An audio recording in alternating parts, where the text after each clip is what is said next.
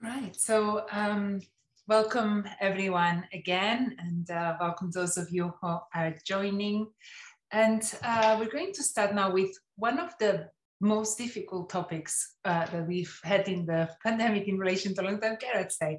And I say difficult because some things are obvious to do. So, for example, maybe testing is quite obvious as a measure that you'd have to try and reduce the probability of people getting the virus. But there have been some measures that have been adopted and that are still being adopted that are arguably also very harmful and that have caused a huge amount of pain and distress. And while we all want to protect lives, we all agree on the importance of infection prevention and control. We also need to be aware that the care and good care, which is what we are trying to provide in this sector, is not only about protection from infection, but it's also about ensuring that people's emotional, physical, mental well-being is all considered, and also the well-being of those who love and care for them.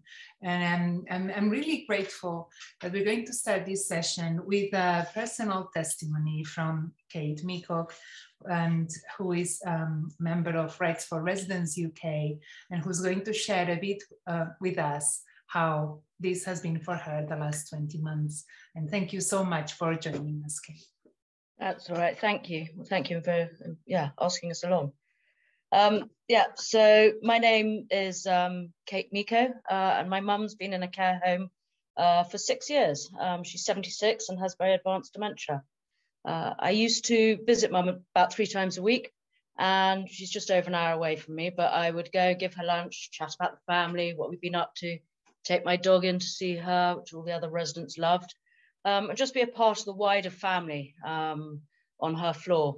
I'd go through the doors of the lounge and say, "Hi, Mama," and her eyes would sparkle blue, face would go bright pink, and she'd burst out laughing and sort of shout, "Mummy, Mummy, Mummy, Mummy." And she was always really excited to see me. And then on March the 12th last year, I went to see my mum, and she was in bed. And I stood there for a bit with the 2 nurses, and we talked about what was going on, how mum was, and they were very worried about many of the residents. They all had colds, and at this stage, testing wasn't readily available. This would be the last time I'd properly see my mum for 365 days. The home closed the next day to all visitors. And at this stage, I'm sure, as with everyone else, none of us could imagine, possibly imagine how long this was going to last or what was going to happen. But during those first few weeks, yes, it was stressful, but there was also an understanding from me that they were protecting mum. They were doing the right thing, and they were doing everything they could.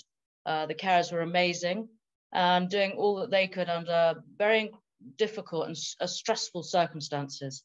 About 10 days after the home closed, the country was put into lockdown. And on that day, I also received an email from the care home manager to say that one of the residents had tested positive. But they were in hospital, not in the care home. And to be fair to my mum's care home, until last week, they haven't had a COVID outbreak. So incredible how they've dealt with it. But the weeks would go by. Communication from the home and head office was quite sparse, and we were encouraged to look for Facebook for updates and book a Skype call. And it wouldn't be until about the middle of April that I got my first Skype call, so a month after, with my mum. And it was actually really lovely to see her. But as I'm sure you will know, for someone with advanced dementia, Skype just is incredibly difficult and really doesn't work. She had to have one of the carers with her because she can't hold anything. So she had a carer with her, to sit there, ring me, hold the phone, encourage my mum to try and speak to me, to help her try and understand that it was me on the telephone. And in reality, really, it was a 2-minute call, see how she looked, catch up with the nurse, see how they were all doing. And, mum would sit and look at the person sitting next to her, holding the telephone, and not me. And it's difficult. I couldn't talk my normal rubbish because you have no privacy. There's someone there sitting next to her. But then, I could see my mum through Skype sort of every 10 days or so. And then, the weeks turned into months, and the guidance for the rest of the country, unlocking, started to come out. and care homes weren't mentioned really. And then, was it midsummer 2020, eventually the news came we'd all been waiting for, that they'd start to let a single person in. And for me, this was an outside visit, 5 meters apart, full PPE. But the joy I felt at being able to see my mum again was amazing. The reality of sitting so far apart, she didn't know I was there. And again, no privacy. All my 30-minute visits were all supervised. And I was sitting there 5 meters away, and the carer was sitting next to her, holding her hand. So it's hard. But I was able to see her. And I did. I saw her 4 times between July and October last year, mainly due to the lack of time slots available and the good old English weather. But anyway, autumn came and the care home completely closed again. Despite guidance at this stage, they did encourage or said you could have indoor visits with a substantial screen, and it just didn't happen. Christmas came and went, and there was a talk of testing and letting families in, and again, it was never going to happen. And it's very difficult to explain the roller coaster of ups and downs, that feeling of hope that you might be able to see your loved one again, followed by this huge drop when you just realize it's just not going to happen. And every month, every news conference you follow, and little bits of guidance were put out. But, you know, all the time my mum was basically deteriorating. So we spent, you know, I spent Christmas and her birthday with a 2-minute Skype call. And then I think the next few months, so from Christmas through to March, were probably the worst. We were allowed a window visit, half an hour, standing outside looking at my mum through double glazed doors with a carer sitting next to her. There's no way of communicating. The windows, the doors don't open, so you're just trying to shout through a window. You're just mainly looking at someone, really. She can't talk. She's totally immobile. She has very, you know, she can't focus. You know, bin lorry would turn up, delivery drivers, a passerby, and it's something that I don't think I'll ever forget. Then March 2021, the guidance changed again, and exactly a year to the day, I was able to go into my mum's home to a visiting room, have a lateral flow test, put on full PPE, and actually sit and hold my mum's hand for 30 minutes, supervised, but it was incredible. And she just wouldn't let go. She just laughed and laughed, and it really was, it was wonderful. And now from June onwards, I can go into her room. I arrive by appointment. I show my negative test. I have my temperature taken. I have my oxygen levels taken. I put my mask and apron and gloves on, and I'm escorted to her room. But I can sit there. I can give her lunch. I can spend as long as I like with her. She has deteriorated. She's now on pureed food. She's lost all her speech, anything that she had. She occasionally laughs. I can get to her. It takes about 15 or 20 minutes to get through to her sometimes. A lot of the time she'll just sit there with her eyes shut. But we are in her room. We have privacy. I can talk the rubbish I want to talk. I'm classed as her essential caregiver. So in theory, I can go in whenever I want. Though there was an outbreak last week and that got stopped momentarily, but I'm now allowed back in. We've come a long way, but it's, you know, I've lost 20 months of mum's life, and she's lost connection with her wider family. And I'll never really know if her deterioration in her dementia journey has been accelerated because of the lack of contact. I think also the longer term mental effects of what has happened, they're going to be around for a long time. I'm not sure that I will ever get over looking at my mum through a window. And for many, they never got to see their loved ones properly before they died. And then, you know, so just as part of the Rights for Residents campaign in England, I run the Twitter account. We want to make sure that this can never happen again, and that those in our care homes can never be completely separated from their friends or families over a long period of time. And we just, you know, we need to make sure that every care home resident, when someone goes into care, they can nominate that family member or friend who will always be part of their care team and will always, you know, remain in close contact with them. But anyway, yeah. So it's been a long 20 months. But yeah, thank you. Thank you very much, Kate. And I think it's so important. We're going to now hear about some research, and I do believe that the way you are telling us how it felt and what it meant to you, and sometimes we will hear, yes, there was a window visit, there was that, but you don't get it like we do, the way you're explaining the reality of this. And yeah, and thank you it's good for that, everything thank you you. do. And yes, so thank you for speaking up. So we're now going to hear the research side, and we're going to start with a presentation from Canada, from Janice or Keefe. So thank you so much for joining us. And while you get the slides, I am going to read out the title that we have. These family visitation programs during COVID-19 long-term care restrictions, the role and experience of staff in health. This is from research in Canada. Thank you very much, Janice. Thanks very much. Can you see my slides? Yes, you can project them. So if you move to the right a bit, where are you? If I move to the right, well, the cursor at the bottom, or you can do. Okay. So it's the wrong screen. Okay, sorry, just one sec. We could see them. We just needed to. No, I had the, you had the original. Is this better? Yes, thank you. Okay, that's great. So thanks very much for the introduction. Yes, I'm on the east coast of Canada. So, and we've been part of a team that's been looking at family visitation programs during COVID-19. I have presented with the long-term care group of the experience of staff. Thank you so much for sharing your experience. I can tell you that, Kate, there's very many people in Canada who experienced exactly very similar, maybe not quite as long though, I would say, but very similar difficulty in trying to connect with people, and the outcome of that was quite horrific in terms of deconditioning of individuals. So I'm going to talk today about the visitation program as part of a larger program of research we have at the Nova Scotia Centre on Aging.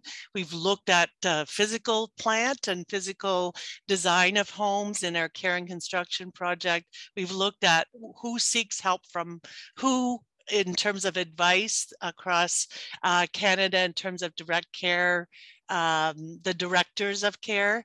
We just finished a 5-year project on seniors adding life to years called SALTI. And this is a very large team with multiple 22 researchers and numerous policymakers and decision makers, residents, family members, guiding us. And it was on the quality of life of residents in long-term care.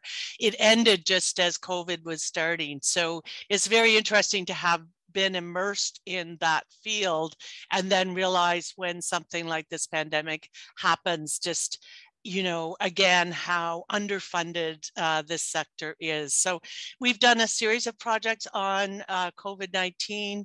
Right now, we're in the middle of interviewing staff around their mental health. But I'm going to share with you today our project on long-term care and family visitation that we've been doing. In the future, we're going to do some more work linking some of the data from outcomes of residents with staff. So what we did is in 2 different provinces in Canada. So just a reminder, we're 13 different jurisdictions, 10 provinces, 3 territories. 2 of those provinces on the East Coast, Prince Edward Island and Nova Scotia.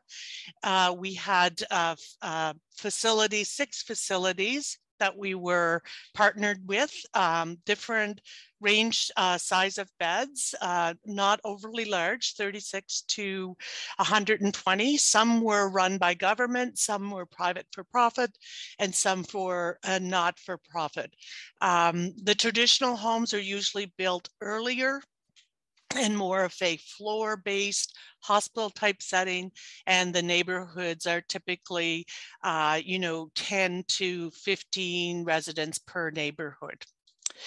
So when we did this data collection, I'm going to share with you the results from the staff survey, but our our data collection actually included facility profiles. We also collected all the documents from those facilities around policies. There's 108 documents in total. We had 10 key informant interviews with 3 different places: British Columbia, England, and the Netherlands. And that was people from government, long-term care, as well as academics. And then the main sort of focus was the family and staff interviews. So in total, we did 138 interviews in a very short period of time between March and August 2021. And I'm going to share with you those interviews with the staff that implemented the family visitation program and the interviews with the direct care staff. So the family, just to give you a sense, each province pulled out public health directives around who could visit when and when there was a lockdown. And so there was this family visitation put into place. Initially, it was just one designated caregiver. They were called partners in care in one province, designated caregiver in the other. And then it eventually moved up to 3 designated caregivers and a number of different family visitors. There were different rules for depending you were a designated caregiver or a family member. So I'm going to talk about first the staff experiences and the factors that enabled or inhibited the implementation of the family program for the staff. So the staff, one of the big challenges for them was the top-down process that occurred with government. So it was very much externally driven. Although families and staff supported family member visitation, there was really little way on the best way to implement the directive. There was no guidance on how to implement, just restrictions and the rules that the homes had to meet. So some implementation staff found it difficult to be given a directive with reliable information when they didn't only had to do the logistics of implementing. And other implementation staff said there were many changes and the changes weren't always clear. So they were constantly updating the rules, and there was no flexibility at the home level to be able to implement it. There was also time restraints that made it very difficult to engage the families and the direct care staff in terms of what would be that whole process of implementation. They mentioned they'd like to include the families as they had done in other programs that they had implemented in the home, but they just didn't have any time. It was basically announced in a press release on television, and then the families were at their door demanding to get entry. So this was a huge issue in terms of it. They were always having to play catch up from the press conference. So implementing the directive was complex. It involved individual problem solving at the facility level on how to best balance the need to keep residents safe, PPE availability, the public health protocols, while trying to be flexible on the how and when families could visit. It was certainly an advantage when facilities could be flexible when they were implementing the directive by adjusting staff to cover the new responsibilities. So in some cases, the implementation was done by recreation departments. Sometimes it was done by the administrator or the manager. Responsibilities for booking the visits or screen visits also varied. Sometimes it was even a security was brought in. One home hired outside security to help with the screening. Sometimes Recreation did the screening. In Nova Scotia in particular, they had just developed these long-term care assistant positions, and the provincial government actually gave further funding for that. And so that was able to, they were able to use those assistants to help with this type of implementation. And some of the staff said they were the superstars of the program. It really couldn't have happened without them. There was also some issues around the space impacting the visiting schedule. Sometimes the home didn't have sufficient space in their common room to be able to have safe distances. They weren't allowed to visit in their room originally. Sometimes it was in like a boardroom, which was not very conducive to visiting and so on. So some of the enablers, certainly from the staff's perspective, that organizational culture was most commonly discussed, specifically the team working, working among the staff, being open and positive, the staff willing to pivot and go above and beyond and switch their responsibility or their roles. There's a lot of support from upper management, such as morale boosters. They were very patient. They were answering questions. All of that was really, really valued and an enabler to the implementation. That staff buy-in was also critical to implementation. Most staff were really excited that the family were able to get back into the home, and you know, they were on board with it because they understood what the benefits would be. They also had very good communication process within the facilities. Frequent, straightforward, excellent communication was described as enabler to the implementation, bringing the staff together to talk about it.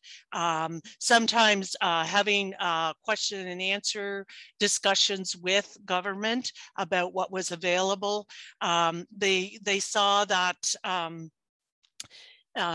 the whole implementation with family was also very important. Some of the barriers, though, certainly was the last minute communication or lack of communication. So that could be a barrier as well. So when that happened, staff were left confused, and then they would give potentially having a ripple effect because they would give family members misinformation, and families would then hear these messages from different types of staff, and then this became very difficult because then the staff became the monitors, and they had to remind the families of the rules, so that was never viewed by staff as very positive. Janice, we can wrap up a bit. Oh, sorry, I'm going too slow. Okay, just to say that, thank you. There was a lot of similarities, I think, across the different key informants across our different groups. And there was a lot of challenges in terms of the overall impact on the staff. They had already been short-staffed, very similar to some of the issues that were already said. I won't read these, but there was also huge impact on the residents. Obviously, mental well-being, as was stated by Kate. You know, getting back in there, he was able to. You know, their mood was much better. Certainly, those family visitation programs had benefit for both the resident and the family. So I'll leave it there. Sorry, I went too long. I should have been more cognizant here, but happy to answer any questions about the kind of thing that we experienced in Canada, and that just to say that family visitation program can be seen as a blueprint that we could use in future outbreaks. And we're using this information to help with our national standards for long-term care that we're developing in Canada. And I'll talk a bit more about that, yes, tomorrow in 6 minutes. Thanks. Thank you very much, Janice. And I really appreciate the importance of having all this research in place so that something like this does not happen again. And yeah, thank you. So we're going to move to that study. Ramona Backhaus, unfortunately, is unwell, but we're really grateful to her colleague, Judith Orlings, I don't know if I pronounced it right, for stepping in and presenting on her behalf. The title of the paper is The Impact of COVID-19 Vaccinations in Dutch Nursing Homes Back to Normal, is the question. So thank you very much. Thank you very much, Adriana. Thank you for having me on such a short notice. Can you see my slides all right? Yeah, perfect. Thank you. Yeah, perfect. Thank you. Hi, everyone. My name is Judith Orlings. I work for the Living Lab in Aging and Long-Term Care, affiliated to Maastricht University. And I'm standing in today for Ramona Backhaus, who is unfortunately struck by the disease that, well, is the start of this conference today and tomorrow. From our side, we would like to share the results and experiences from a longitudinal survey study that we've started up in the COVID pandemic in the Netherlands. I'm going to focus a little bit today on the survey that we sent out just after the vaccination campaign was completed in the nursing homes. But to give a little bit of context, I'm starting from the beginning in March 2020, when the nursing homes in the Netherlands closed. And it was a scenario much like Kate illustrated very touchingly earlier. So nursing homes closed on the 20th of March, I think, in the entire country, but in the southern part of the country where we are located in Maastricht, we were already a bit earlier than that. It was the precautionary principle that came into practice. We were very much touched by the images that we saw from the southern European countries, from Spain, Italy. And therefore, this very drastic measure was put into place. In our case, this meant a highly restrictive measure, not only banning visitors, but also volunteers, caregivers, informal caregivers, and also non-essential health services like dentists, physical therapists, occupational therapists, were only allowed into the nursing homes if highly necessary. And of course, also in the Netherlands, a lot of creative alternatives emerged. So the window visiting, some nursing homes had a separate container in the gardens or yards where residents could meet their families. But even though there were a lot of creative alternatives, that was of course no real alternative, and there was still serious challenges to residents' autonomy. And for us as researchers, it was also important that primary data was lacking. We had no primary data on the impact of this visitors ban on residents, on family members, on nursing professionals. And in May, I think, May 2020, we were approached by the Ministry for Health, Sport and Welfare in the Netherlands. And we were asked to evaluate the effect of the lifting of the visitors ban in the first 25 nursing homes who lifted their visiting bans. And we were interested in that point in the effect on well-being for residents. And we were also interested in the compliance to protective measures by residents, by staff, by family members. And I think we were one of the first research groups worldwide who published primary data and our experiences with the lifting of visitors bans. Later on, we expanded the group of nursing homes that we followed to 76. And we had several other surveys. The next one was in the fall of 2020.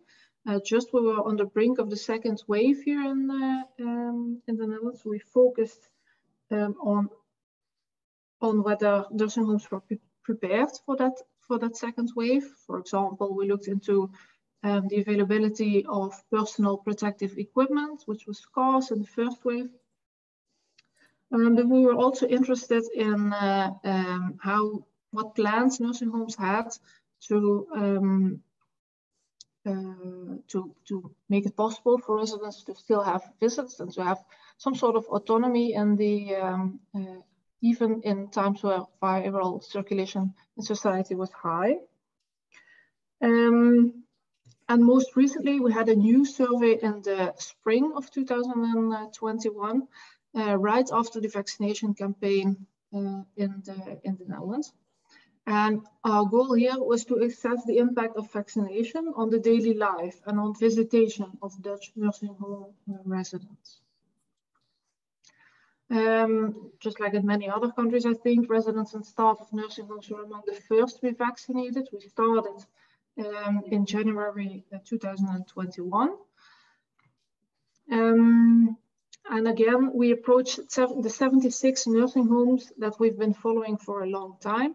And we had a response rate of 78%. Yeah, so almost 60 nursing homes responded. Wow. And all surveys were completed by a contact person, a professional contact person within the organization. And we saw that on average, 77% of residents of the nursing homes were fully vaccinated, but there was quite a range of differences between nursing homes. So in the majority of nursing homes, over 80% of residents were fully vaccinated at that point, while in 20% of the nursing homes, it was still less than 60% of residents fully vaccinated. We also asked about why residents would deny vaccination or would not have a vaccination. And at that point in time, most nursing homes indicated that they were still waiting for a second dose. There was only a small minority who was not vaccinated for other reasons. For example, people who had fragile health status or a very short life expectancy. Some people did not get consent from a family member, and in a small minority, there was also a fear of side effects or low confidence in the vaccine. That was a bit different if we look at the staff members. In the Netherlands, due to privacy regulations, employers cannot ask or register the vaccination status of their staff. But we asked the respondent, so the contact person in the nursing home, whether they could give a reliable estimation of what percentage of staff was vaccinated according to them. And 2/3 of the respondents indicated that they were able to give a reliable estimation. And they estimated that 65% of staff in the nursing homes was vaccinated. But again, even more than with residents, there was a very great variation, very large variation between nursing homes. The reasons for not getting vaccinated were quite consistent between the homes. Most important reason mentioned was reasons related to pregnancy or fertility, so people being pregnant, trying to conceive, being current breastfeeders. And secondly, the fear of side effects and fear of long-term vaccination effects related to vaccination was mentioned. 70% of the nursing homes said that they released the protective measures, so they had less protective measures after vaccination, but still we saw that the normal life or the daily living hadn't normalized at that point. There was still quite a strict policy related to social distancing, so no hugs allowed. People were not allowed to bring pets, to stay for dinner, to maybe sleep over. And we also saw that quite a large percentage of nursing homes still had visiting hours. So family members and informal caregivers were not welcome at any point of the day, but visiting was restricted to a few hours over the day. We did see some normalization of activities after the vaccination campaign, especially related to resident-resident interactions. So the activities in nursing homes for residents only, they normalized. the number of volunteers that was active in the nursing home was still lower at that point than before the pandemic. So we see that volunteers hadn't always come back to their normal tasks after the vaccination. That often had to do with the fact that at this point, volunteers, so members of the general community, had not been vaccinated. And traditionally, a lot of volunteers are also people in the higher age groups, and therefore more vulnerable than the general population. So in conclusion, we see that even after vaccination, normality had not been reached in the nursing homes. And what was especially striking to us is that a large proportion of nursing homes also stated that they had no plan or vision on how to normalize daily living in nursing homes. So there was a lot of nursing home contact persons who were waiting on more information from either the government or the larger organization or the region or the nursing association, for example. They were waiting for tips and tricks and a vision on how to proceed in the normalization of daily living. Therefore, we see that family visits still differ very much compared to the pre-pandemic situation. And family might still have been a risk factor, especially as family was often not vaccinated at that point. And therefore, we also plead for tailor-made solutions to develop a vision on how we can reach normality in nursing homes. Thank you all for your attention so far. Maybe I'm adding to this presentation who has been made before the plans that we had, that we are currently carrying out a new survey study.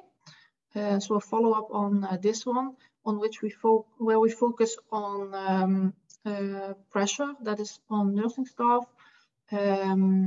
sick leave, and in any case more on the staff of the nursing homes and the effects that the prolonged pandemic has on them. So thank you very much, and I'll be happy to answer questions. So I'm very sorry we'll have to wrap up the session because we are a little bit over time, but this is and thank you so much for these excellent presentations and the personal testimony from Kate. This is without a doubt an incredibly important topic that we will be coming back to.